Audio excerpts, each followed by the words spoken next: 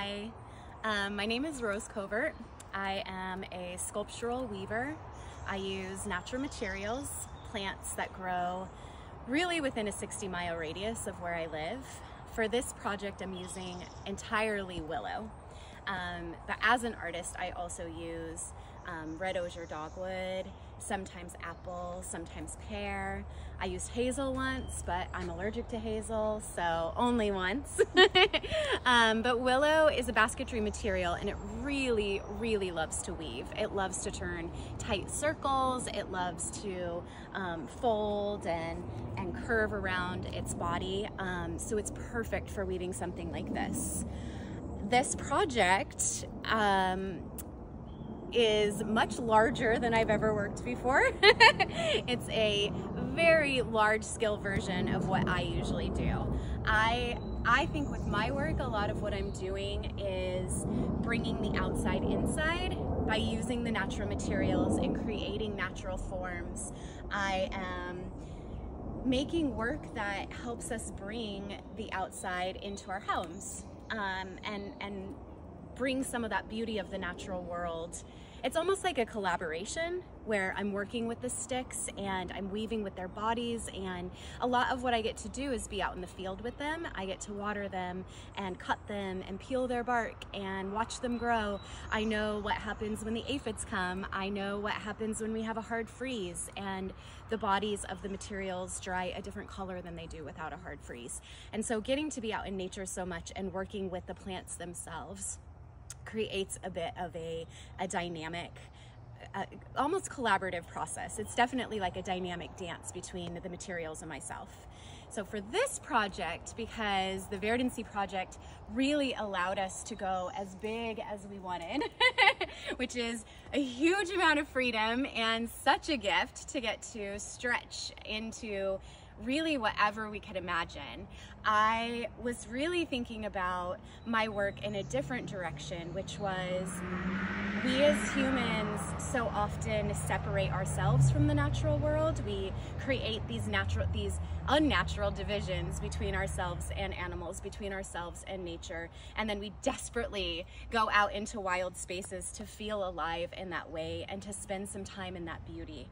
And what I was considering and thinking about was creating something that we could walk inside, creating that feeling of a warren or a den, or the birds, you know, all of the different birds that build the most beautiful nests, or all of the animals crafting and creating these hollows and spaces for themselves. I was imagining creating something that we could walk inside, that we might have to crouch just a little bit to get into, that would feel human-sized, so that the people who come to the Verdancy project for Terra Incognita can experience that feeling of coming up on something that is created for a human-sized body to come and get inside, and to give us the experience of connection, to give us the experience of belonging, for a second to be held by nature, to be held in the natural world, to curl up and sit inside a human-sized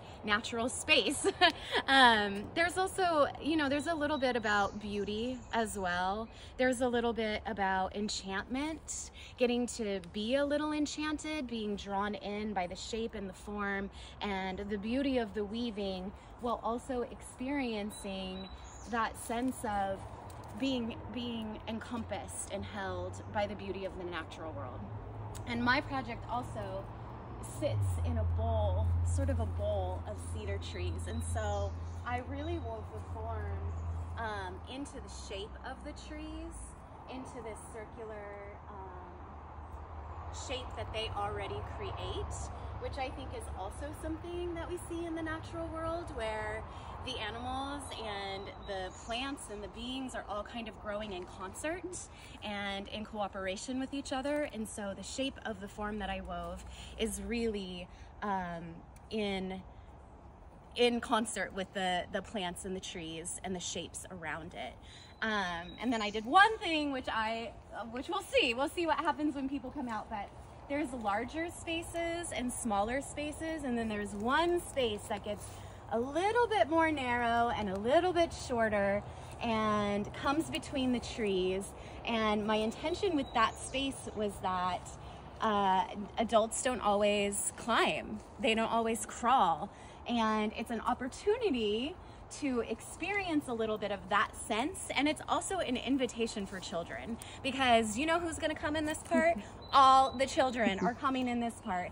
And so at the very end, if you go all the way out, there's a spider that I'm not going to crawl over right now, but if you go all the way out, there's also a window in this spot.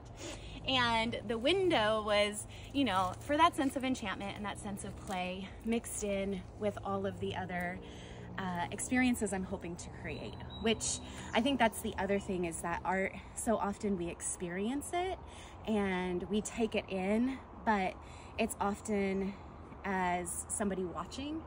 And this project is experiential. In this project, you get to walk and you get to touch and you get to sit inside and have a little moment and have a little experience in this piece.